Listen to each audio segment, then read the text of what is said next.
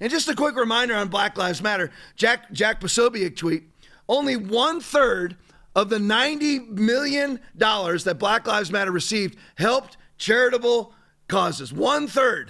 1/3 of that $90 million went to charitable causes. The rest went to Act Blue to elect white Democrats and did absolutely nothing for the black community. The picture right there is Patrisse Cullors and her brother. Her brother received $1.2 to $1.4 million for security. That fat tub of goo was allegedly providing security for his sister, the other fat tub of goo, who bought 3 mansions.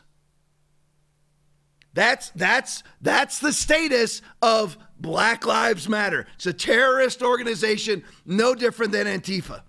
Everyone wants to talk about insurrections. We need to talk about mass prosecutions. When we are in control of the DOJ, we need to look into mass prosecutions, RICO violations, and everything else on Patrisse Cullors, Black Lives Matter, Antifa. Mass prosecutions, mass litigations.